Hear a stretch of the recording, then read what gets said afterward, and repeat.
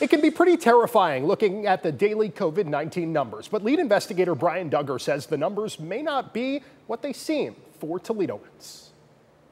COVID-19 infections have surged more than 30% across the state of Ohio in the past week. But think about these numbers.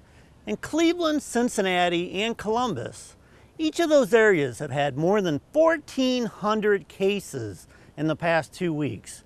In Lucas County, 140 cases in the past 2 weeks. And when we think about daily hospitalizations, those numbers are also up about 30% since last week across the state. But Ohio has not reported a confirmed hospitalization in Lucas County in 9 days. In Wood County, it has been 10 days. Right now, Southwest Ohio is being hard hit by the virus. When Lucas County and Toledo were surging in April and May, Cincinnati and Dayton were not. But the tide has turned for those cities. Another bit of good news is that despite the overall jump in cases, the state's daily death average actually went down one from last week to 16 per day. But as you think about traveling this weekend for the holiday, just know that the virus is still widespread across the state.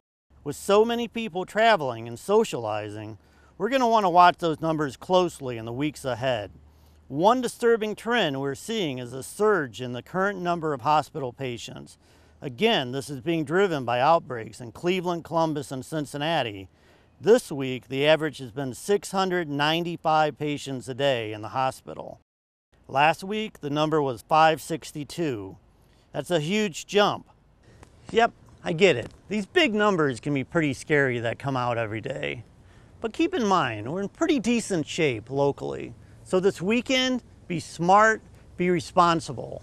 Reporting in Perrysburg, Brian Duggar, WTUL 11.